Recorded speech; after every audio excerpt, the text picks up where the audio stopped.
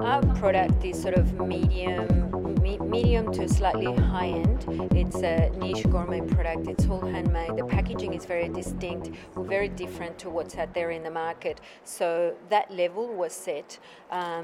We use premium chocolate as well, Belgian Callebaut. So if someone loves Cadbury chocolate bars by the truckload, they're not our customer. It's more for someone who knows the finer things in life and appreciates a handmade product with premium quality ingredients.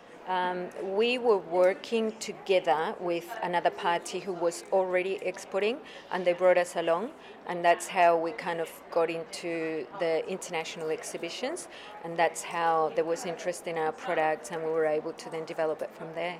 I guess in business it has been finding distributors who can work the market with a particular type of product.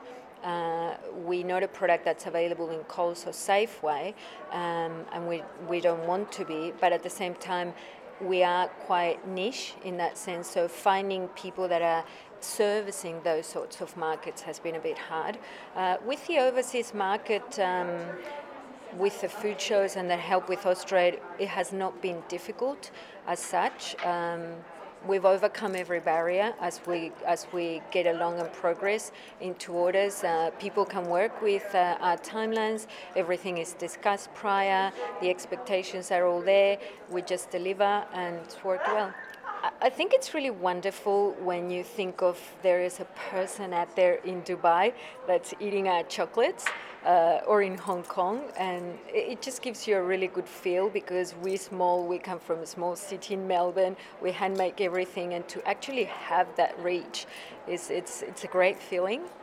Believe in yourself, because everyone, you just question yourself, you don't have that faith that you can do something, and that only comes with experience, and you realize that you over worry about things and overthink things, and then when you look back, you should have believed in yourself a bit more.